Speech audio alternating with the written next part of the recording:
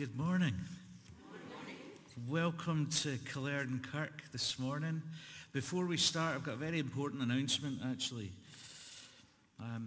As most of you know, this is my first service as an ordained minister. So thank you. However, I watched your service from a couple of weeks ago, and I saw your minister, Stuart, give a stern warning that if I was to turn up in a dog collar, that I was to get dog's abuse. So where's your camera? Stuart, this is how you dress for work.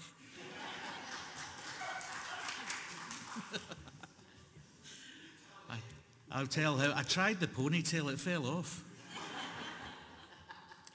Welcome to Killearn Church this morning. We do have some intimations. I was told this morning that I'm now part of the furniture. I don't get a welcome and somebody to do my intimations for me. We have a leaf party. What's a leaf party? Ah, right. If you'd like to come to my garden, I'm going to have one too. The Strathenrick Singers having a coffee morning on Saturday, 28th October. From 10 till 12 in the Kirk Halls. And we're going to have some more information about the shoebox appeal. Get your stopwatches ready.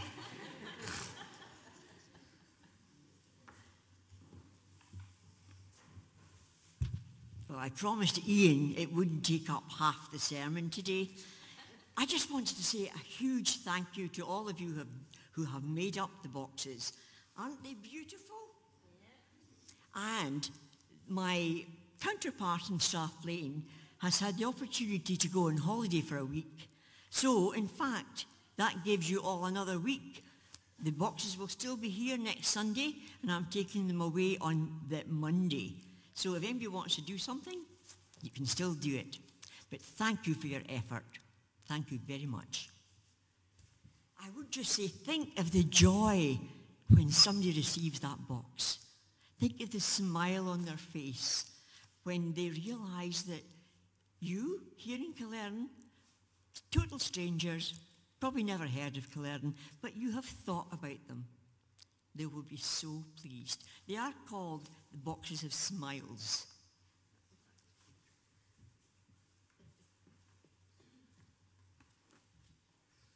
Thank you very much. Our call to worship this morning comes from Psalm 95. If you would repeat the words in bold for me. Can you move the slide on for me, please? Oh, come, let us sing to the Lord.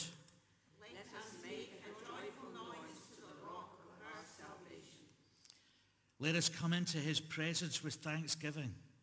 Let us make a joyful noise to him with songs of praise. For the Lord is a great God.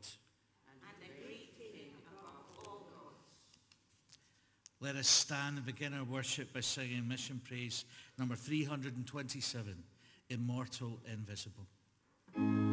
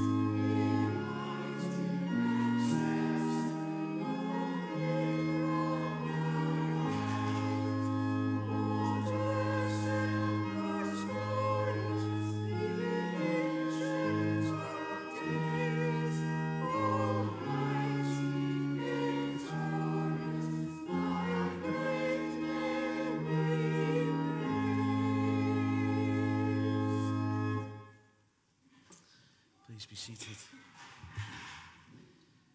Let us approach the throne of God in prayer. Glorious is our God, Father, Son, and Holy Spirit. Lord, you robe yourself in light and splendor. And the heavens declare your majesty, power, and might. Nothing is comparable to you, O Lord.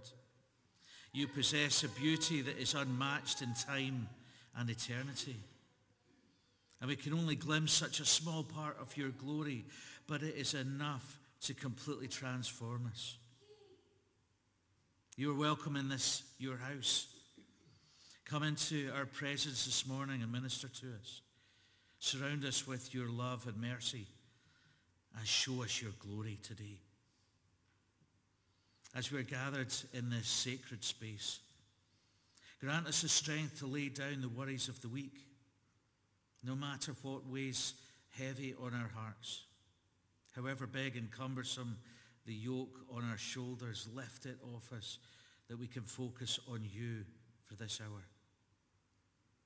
We claim the promise of Jesus when he said, "Come to me, all you who are weary and burdened, and I will give you rest."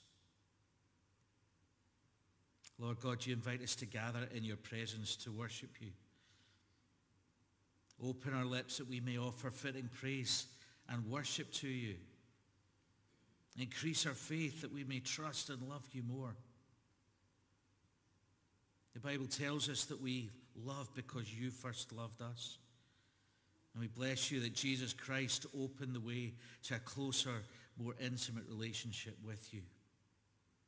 Help us not to be fearful or timid as you draw us to yourself. Give us a holy boldness as we approach your throne of grace. Lord Jesus, we bless you for your salvation work on the cross. As we look to you, show us the wonder of the cross. For without you we would be lost and without hope. Help us to hurry to you, leaving behind our sin, our fears, and our doubts. Holy Spirit, empower us today with a fresh anointing of divine power. Give us a renewed zeal for God and the glory of your great name. As you brooded over the waters of creation, brood over us, your people. Awaken us now to new life that you bring. We wait on you in Killearn Kirk this morning so that our strength will be renewed, so that we can leave here soaring on wings like eagles, running and not growing weary, walking without fainting. Thank you for being with us this morning, and we dedicate this hour completely to you. All this we pray in the mighty name of Jesus Christ. Amen.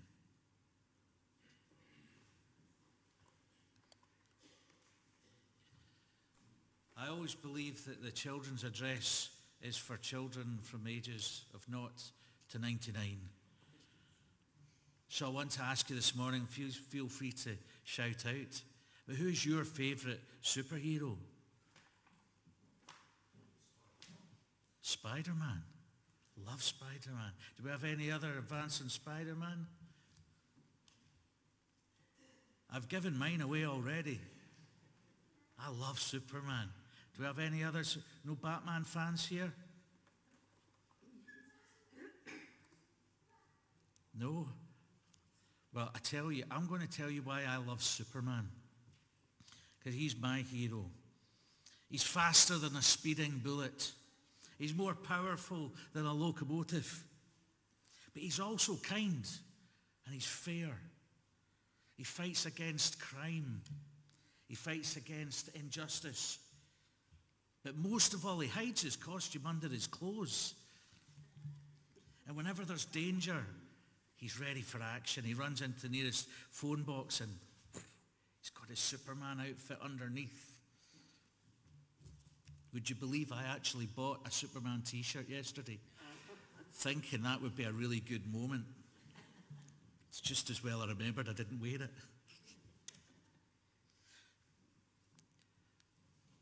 I wish this pen worked for my slides. There we are, that's the point. Keeps his outfit under his shirt. But there's one thing, and this is the one thing I wanted to bring up, Superman. You must be asking, why is this guy talking about Superman in a church? But there's something about Superman that I really love. If you could move the slide on one more for me, please. You see, when Superman feels weak, or he's tired, and he feels his tank running low, he rises out of the atmosphere, he rises out of the earth, and he regenerates in the light of the sun. Can you hear the sermon in this already? I love that. I must have watched this when I was young. I wasn't thinking about sermons at that stage. But it's wonderful. He spends time in the rays of the sun and he gets revived. He feels his strength coming back to him. Enough that he can fly back to earth and fight crime and beat the bad guys one more time.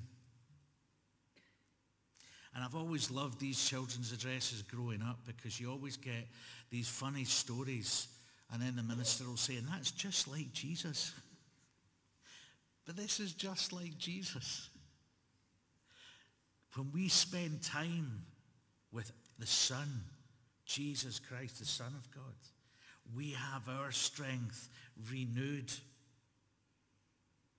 We spend time with him reading his story. We speak to him in prayer.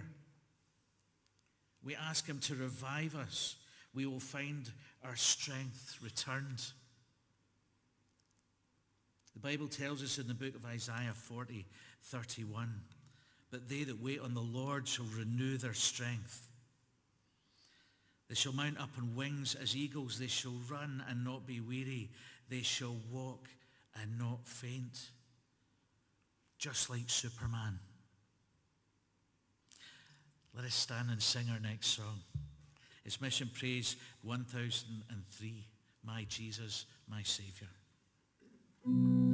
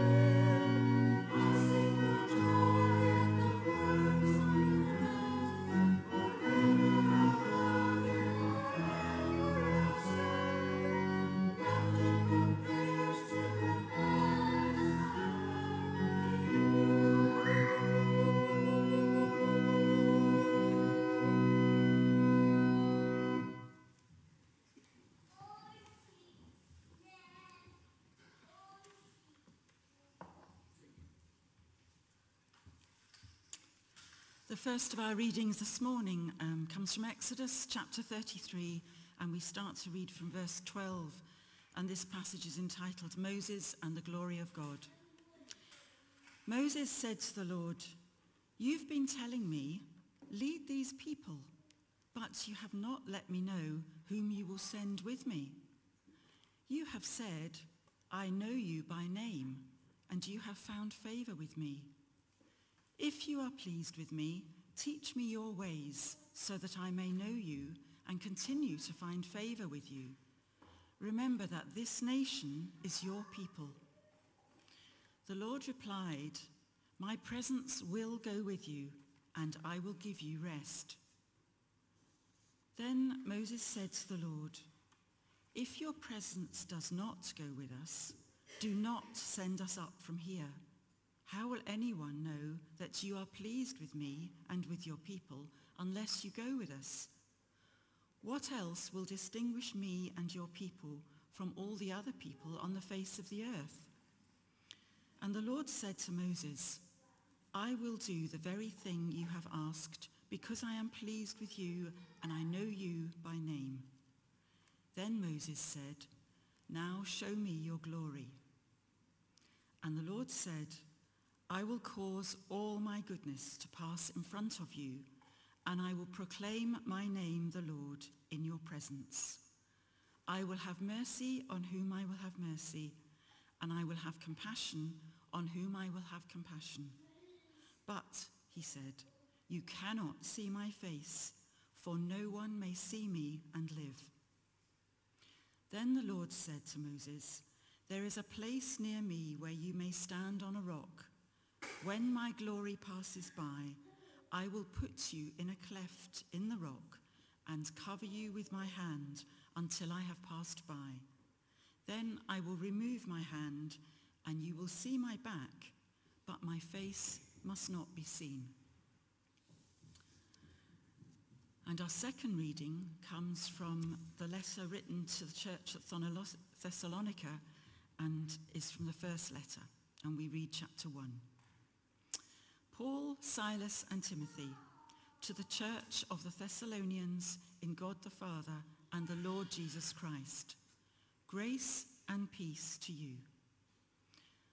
We always thank God for all of you and continually mention you in our prayers.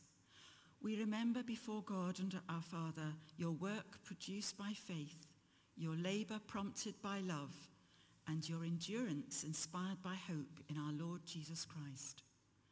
For we know, brothers and sisters, loved by God, that he has chosen you, because our gospel came to you not simply with words, but also with power, with the Holy Spirit, and with deep conviction. You know how we lived among you for your sake. You became imitators of us and of the Lord, for you welcomed the message in the midst of severe suffering with the joy given by the Holy Spirit. And so you became a model to all the believers in Macedonia and Achaia. The Lord's message rang out from you not only in Macedonia and Achaia. Your faith in God has become known everywhere.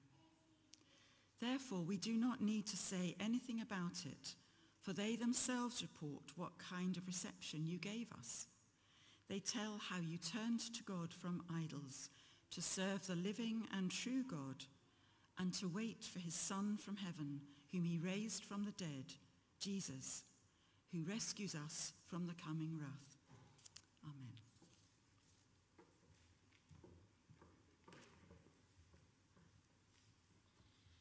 Thank you, Teresa. Let's stand and sing our next hymn. It's Mission Praise 1351, Spirit of God unseen as the wind. Jesus.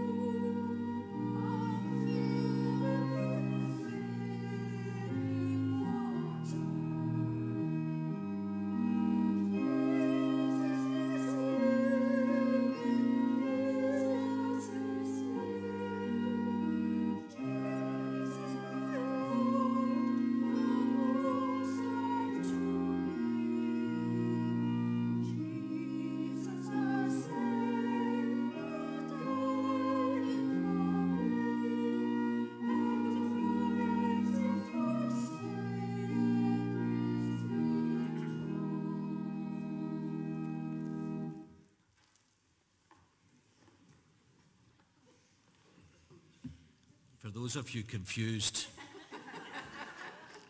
I'll take it on the shoulder. That was my fault. I was lost in translation. I had a different song in mind completely. I've never heard Skyboat songs sound like that, though. That was lovely.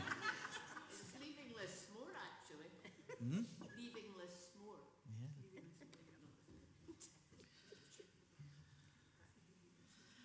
So, I'm hoping my pen will work here. If it doesn't, I'm just going to wave at you and ask you to move a slide on, if that's all right. Thank you. So our story in Exodus this morning, it reveals one of the greatest events in the life of Moses. God reveals God's glory to Moses in verse 18 to 23. Now Moses had spent 40 days with God on Mount Sinai, receiving the law of God, the Ten Commandments. And during this time, the people of God rebelled against God and built a golden calf. And this became their God whom they worshipped. Now in response, God would no longer lead them into the promised land. And the passage opens with Moses reminding God of God's own words. In verse 12, "See, you have said to me."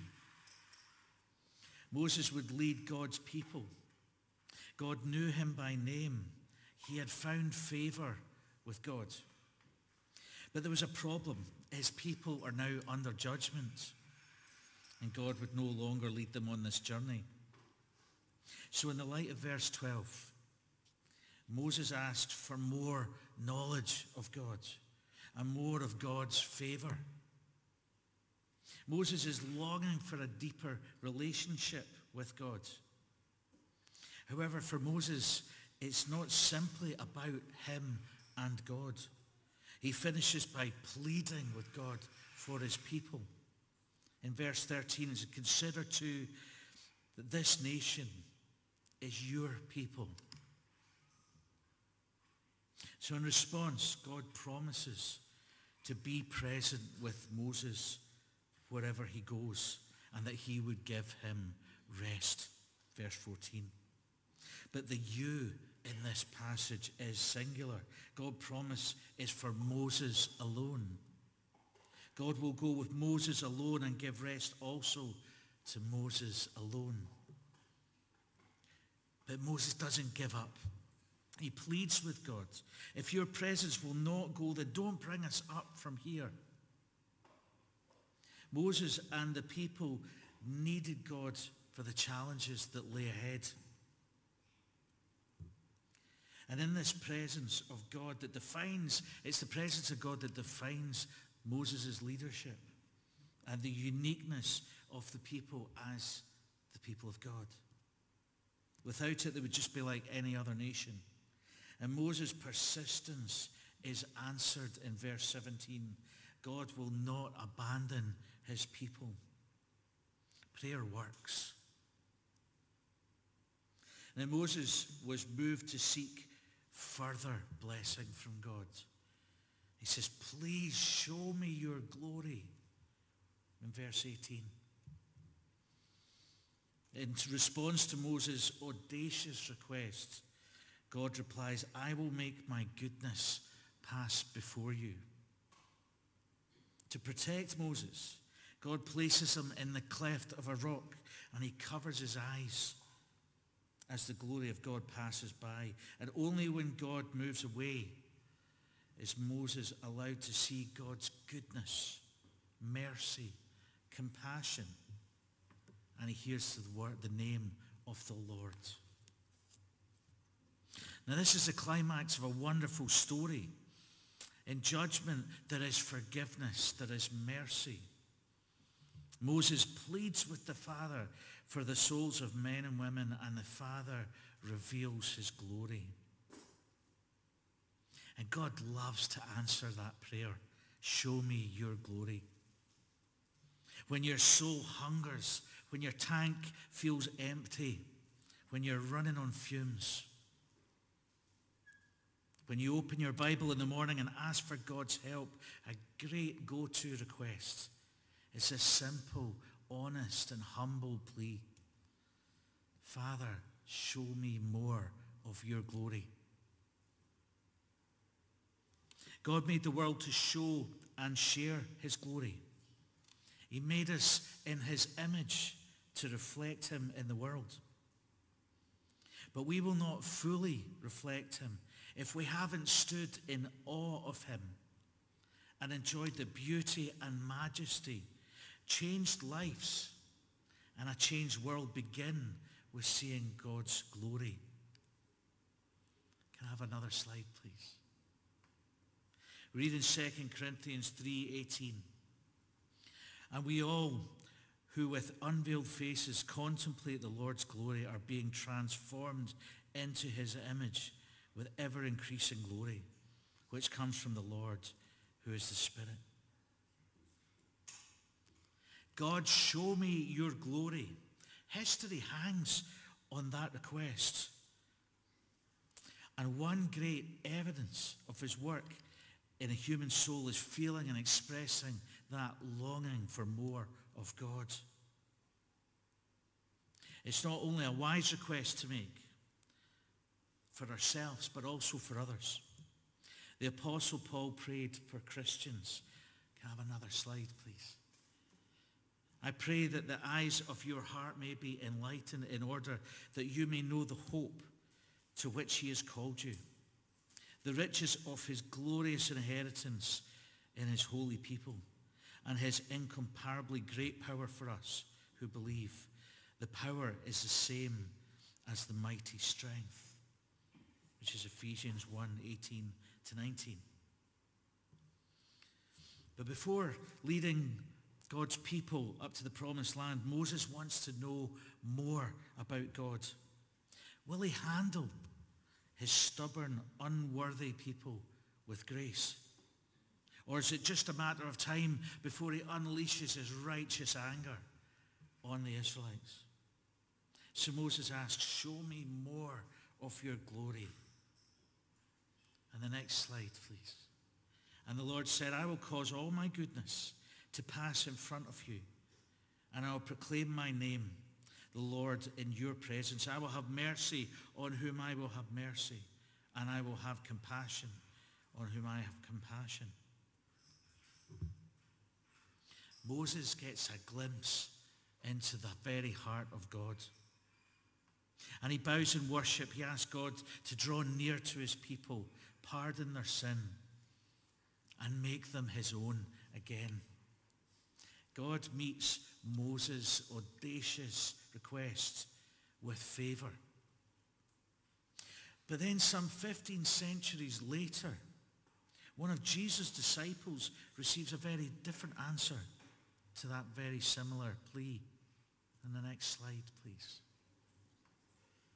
Philip said, Lord, show us the Father, and that will be enough for us. And Jesus answered, do you know me, Philip, even after I've been among you such a long time? Anyone who has seen me has seen the Father. How can you say, show us the Father? Do you believe that I am in the Father and the Father is in me? The words I say to you, I do not speak on my own authority. Rather, it is the Father living in me who is doing his work. This is John 14:8-10. So why does God honor Moses' plea while Jesus meets Philip with mild rebuke? Because now the glory of God is standing in front of him, fully embodied in Philip's presence, looking him in the eyes and making his misguided request. Does he not realize that he's already seen so much more than Moses? As he looks in the face of God himself and asks to see the Father. We have seen the glory of God. And God has said to Moses, you cannot see my face, in verse 20. But now Philip is seeing God. He was looking directly at the glory of God, as John 1:14-18 reveals. What glory God hid from Moses, he now shows us in the person of Jesus. Can I have another slide, please? The Word became flesh and made his dwelling among us. And we have seen his glory, the glory of the one and only Son, who came from the Father, full of grace and truth. Out of his fullness we have received grace in place of grace already given. For the law was given through Moses. Grace and truth came through Jesus Christ. No one has ever seen God, but the one and only Son, who is himself God and is in closest relationship with the Father, has made him known. Jesus has made the Father known. The person of Christ is so truly and fully reveals God that the gospel writer can say, with no need for nuance or condition or to qualify, he has made him known. Another slide, please. We read in Colossians 1:15 that Jesus is the visible image of the invisible God, which means the lowliest Christian has already seen more of God's glory than Moses saw on that mountaintop. As I said, God loves to answer that prayer, show me your glory. And he doesn't leave us in the dark as to where we should turn to have our prayers answered. Because when we ask God today for more of his glory, he may answer our request in countless ways. He may show us some attribute of his character that we might have missed or overlooked. He may meet some temporal needs in a way that warms our souls and fills us with gratitude. He might give us a breakthrough in a relationship that was so long-standing that reconciliation seemed impossible. But the fullest response to our plea, show me your glory, is to turn our eyes to Jesus. In him, the fullness of deity dwells bodily. Colossians 2, verse 9. And our knowing the fullness of his answer doesn't mean we shouldn't ask. On the contrary, it should inspire us to ask all the more. There was another question that Moses asked on the mountaintop. In verse 16, he said, how will anyone know that you are pleased with me and your people unless you go with us? What else will distinguish me and your people from all other people in the face of the earth? The answer can be found in our New Testament reading in 1 Thessalonians chapter 1, verses 4 to 6. Another slide, please. Thank you. For we know, brothers and sisters, loved by God, that he has chosen you, because our gospel came to you not simply with words, but with power, with the Holy Spirit and deep conviction. You became imitators of us and of the Lord, for you welcomed the message in the midst of severe suffering with the joy given by the Holy Spirit.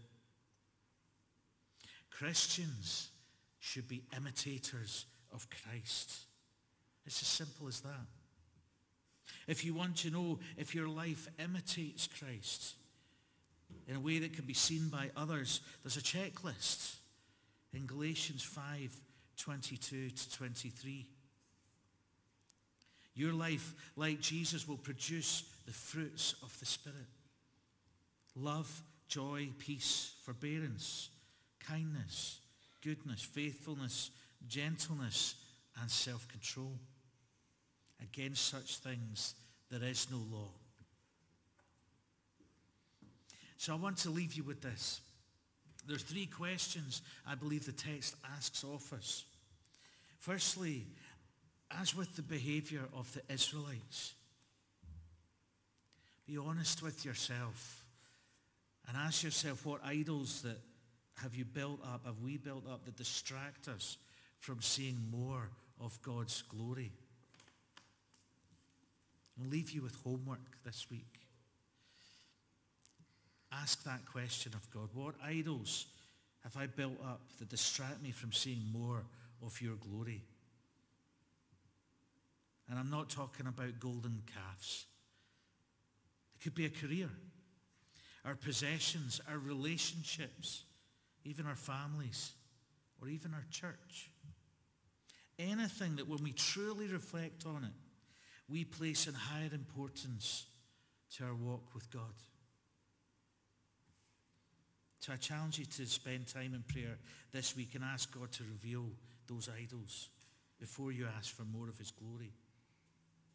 But secondly, the second question is, do I reflect the glory of God? Am I an imitator of Christ? As Moses said, what else will distinguish me from all the other people on the face of the earth? Is my life filled with the fruits of the Spirit? Okay, that's maybe 4 questions in one. And thirdly,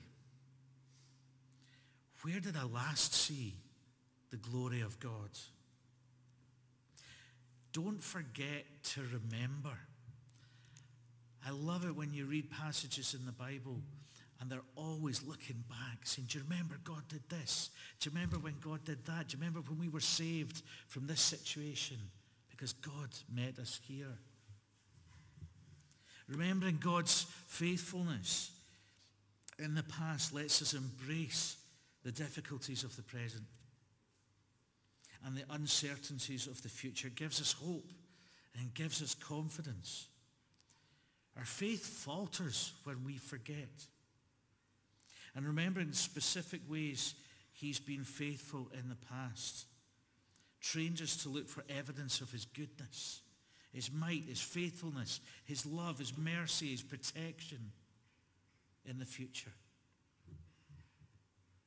So I want you to go away. I want you to think very clearly. What stories can you share that reveal God's past acts of goodness to you?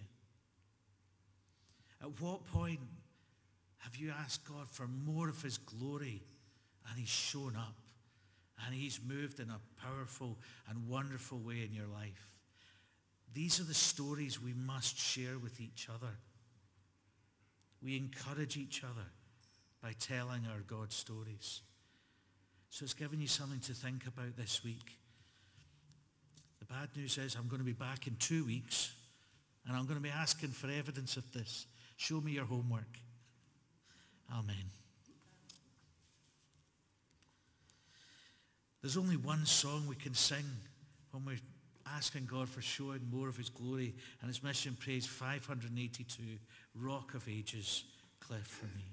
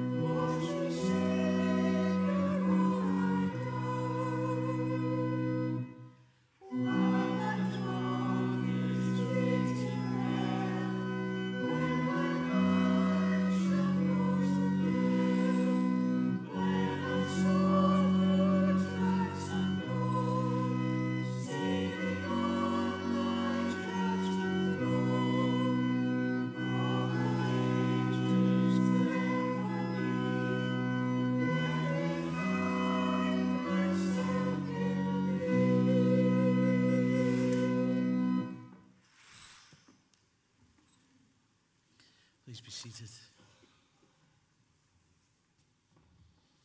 Let's come before God in prayer.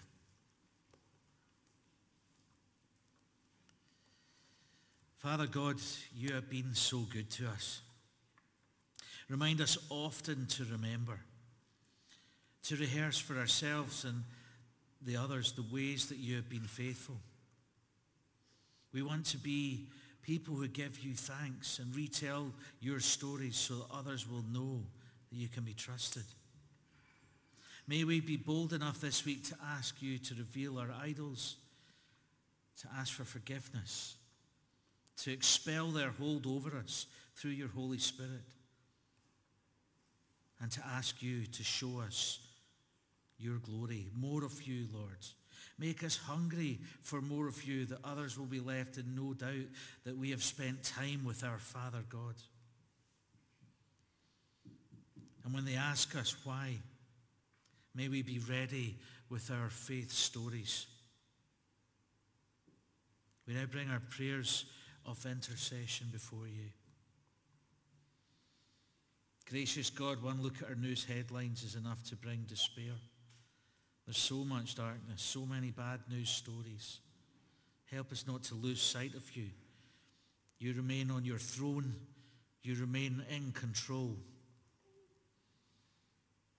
Heavenly Father, we come before you today with humble hearts and lifting up the needs and concerns of those who are dear to us and those who are in need.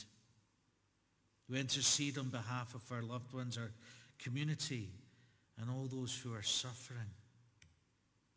We pray for those who are sick, that you may bring them healing and comfort. We ask for strength and courage for those facing difficult challenges. We remember the lonely and the brokenhearted and ask that you wrap them in your love and provide them with compassion that they seek. Lord, prompt us to make that phone call that we've been putting off, to knock on the door, to check on a neighbor. Prompt us to act where we see need, never to be complacent in the face of need, injustice, or poverty. Lord, we lift everyone to you who was affected by the storms this week, especially the few who lost their lives. Be with those families that grieve. And we thank you this morning for the work of our emergency services, the men and women who in the face of danger and risk to life work tirelessly to rescue those in trouble. We pray this morning for all countries impacted by war and violence.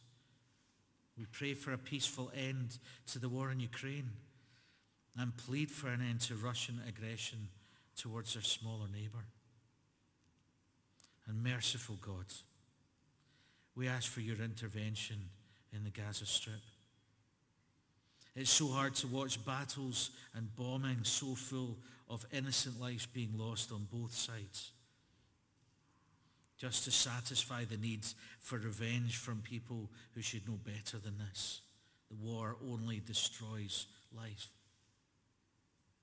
And we intercede for those who are oppressed and in need of liberation, that you may bring freedom and justice to their lives. Lord, bring an end to this conflict before it escalates even more. Lord, grant wisdom and guidance to those in positions of leadership, that they may make decisions that promote peace and justice. And Father, we pray also for our world, that your peace may reign in every corner. May your love and mercy be felt by all people, and may your will be done on earth as it is in heaven. We offer these intercessions of faith, with faith, trusting in your infinite love and wisdom. May your grace and blessings be poured out upon those we pray for, and may we be instruments of your peace and love in the lives of others. We bring these prayers to you in the name of our Savior Jesus, and we pray in the words that he taught us that can be followed on screen. Our Father in heaven, holy is your name. Your kingdom come, your will be done on earth as is in heaven. Give us today the food we need. Forgive us our sins as we forgive those who sin against us. Save us from the time of trial and deliver us from evil. For the kingdom, the power, and the glory are yours, now and forever. Amen. Let's stand and sing our final hymn this morning. It's Mission Praise number 51, Be Thou My Vision.